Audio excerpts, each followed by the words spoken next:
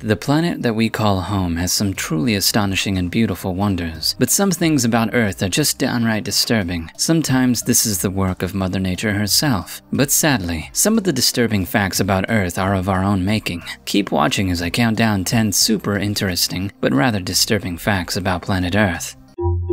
Amazing!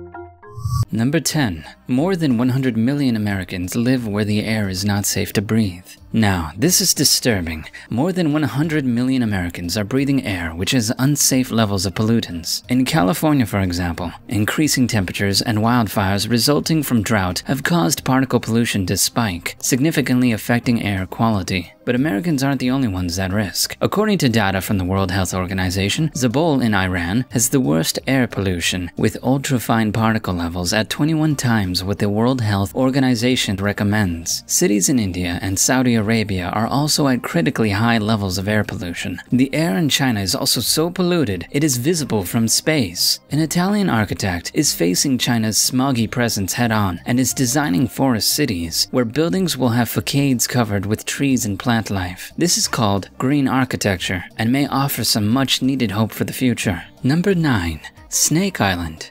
Brazil has the highest concentration of venomous snakes in the world. A fear of snakes is very common, but a visit to Ilha de Queimada Grande in Brazil is sure to strike fear into the heart of the bravest soul. This is Snake Island, so named for having the highest concentration of venomous snakes in the world. In fact, estimates vary between 1 and 5 snakes for every square meter of this terrifying island. Perhaps more terrifying, if that's even possible, is that Snake Island is the only home of one of the world's most deadly snakes, the golden lancehead viper, whose venom can kill humans in less than 1 hour. You are probably wondering how all these snakes ended up here. Well, the island used to be part of mainland Brazil, but rising sea levels 11,000 years ago caused a division. Without ground-level predators, the snakes on the newly formed island evolved and thrived. Visits to this deadly place must be legally sanctioned by the Brazilian government, and a doctor must always be present due to the high risk of snake bites. And rightly so, I think. Number 8.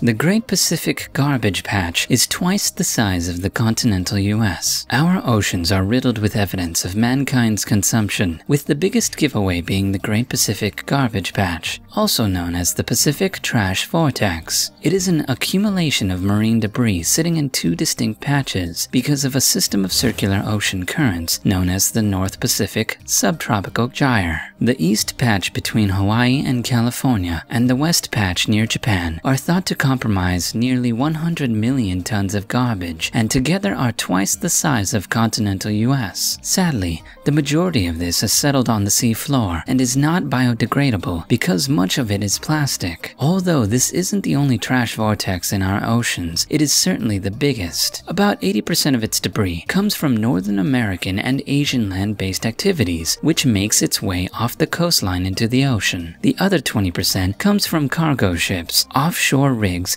and other boaters. Number 7. Spots in the Atacama Desert of Chile and Peru have never seen rain recorded. The Atacama Desert of Chile and Peru is the driest place on Earth. In fact, it's so dry, with rainfall so minimal, that there are spots in the middle where rain has never been recorded. The average rainfall in the Atacama Desert is only 0.01 centimeters per year. Although you might assume it's a very hot place, the average daily temperatures ranges from 0 degrees Celsius to 25 degrees Celsius. Quite mild. A reason why the Atacama Desert doesn't get much rainfall is a phenomenon called rain shadow. The positioning of the Andes mountain range causes the moist tropical air of the east trade winds to be caught by the high-altitude mountaintops. This air cools, condenses, rains, and snows right on the mountains. When the air descends on the desert side of the mountains, it warms and holds onto moisture. Incredibly, the Andes therefore mark the division between the driest and one of the wettest places on Earth, the Amazon. Number 6. 2/3 of the species living in the ocean are yet to be discovered. The ocean covers an incredible 70% of the Earth's surface. And while we are intent on exploring other planets, we haven't yet fully explored our own. You see, we have explored less than 5% of our oceans, and thus we have marine life that has never been seen by human eyes. By estimation, between 700,000 and 1 million species of sea life exist, and potentially 1/3 to 2/3 remain undiscovered. One such unexplored place is the Abyss, located off Australia's east coast. At a depth of 4,000 meters, no light, and debilitating temperatures, it's certainly not easily or quickly explored. A team of scientists from 7 countries just took on this challenge and have so far found that 1/3 of the species they collected are unknown and require cataloging over the next few years. Number 5. The 6th wave of mass extinctions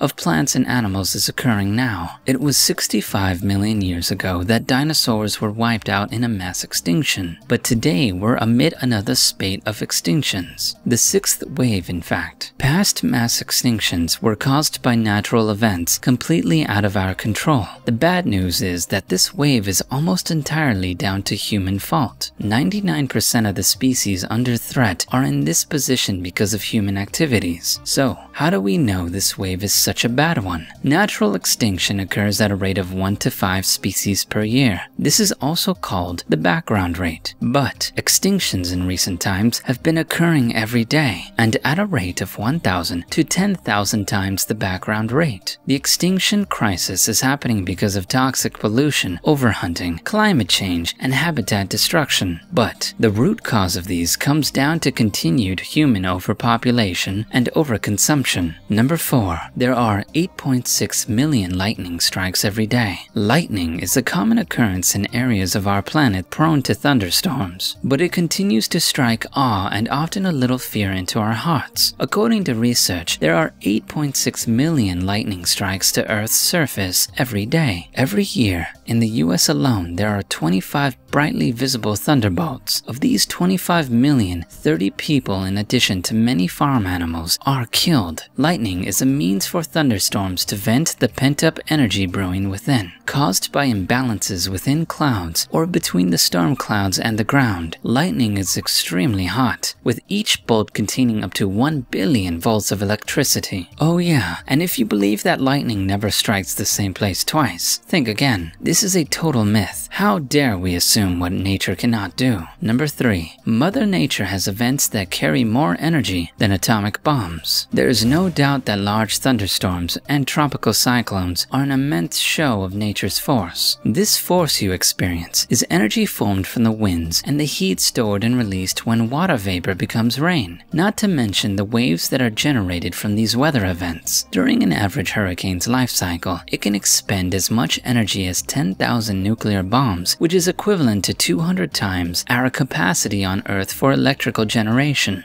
Based on calculations, the deadly Oklahoma tornado in 2013 was up to 600 times more powerful than the bomb which devastated Hiroshima. Scarily, with our warming climate, the intensity of storms like these will only increase. This is evident by tropical cyclones forming where they never been seen before. Number 2. Turritopsis storni jellyfish is the only living thing on Earth that is immortal.